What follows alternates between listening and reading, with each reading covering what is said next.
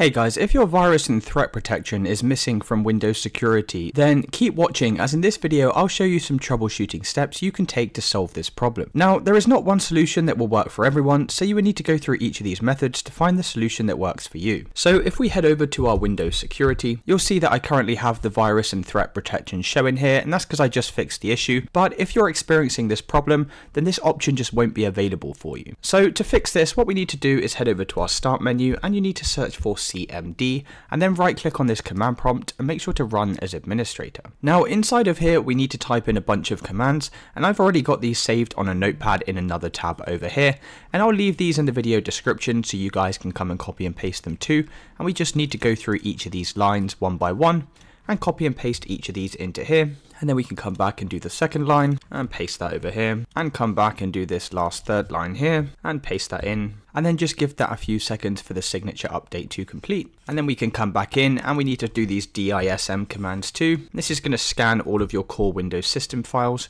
just to ensure nothing's corrupt or broken. And let's do this second one now and copy and paste that in here, and then over to this last one and we can paste that in the command window. Just make sure that the previous commands finish before pasting this in, so you'll need to wait for this verification to get to 100% first, and then once that gets to 100% we can copy and paste this last command in here and hit enter, and then we'll just need to wait for this last one to get to 100%, and once that's complete we can then head out of the command prompt window, and then you can check to see if that's fixed the issue, otherwise move on to the next method. So the next thing we're going to check is to ensure the necessary Windows security services are running on our computer, and we can do this by heading over to the start menu and just searching for services, and then come over to the services app. So in this list of processes, the first thing that we need to check that's running is something called Security Center, which will be down here with the rest of the S's.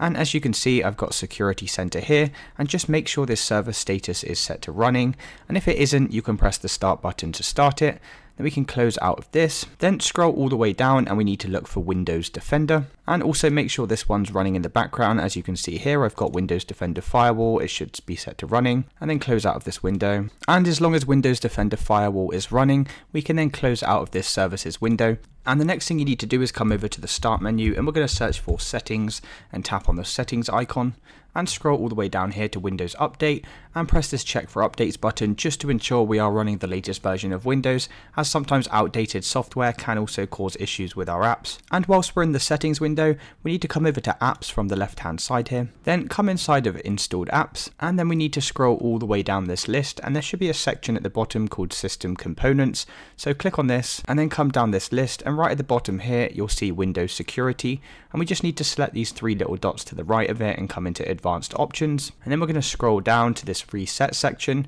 and first of all we're just going to press this repair button, and this is going to check for any issues with the app. And once that's done, it's also a good idea to press this reset button as well, and then we can just confirm by clicking reset. Now if that's still not working for you, the very last thing we can do is head over to our start menu, and you need to search for Powershell, and then just right click on this Windows Powershell and make sure to run it as administrator. Then inside of here we need to type in the following command, and once again I've got this in my notepad saved, and I'll leave this in the video description. So we're just going to come over to our notepad and copy this,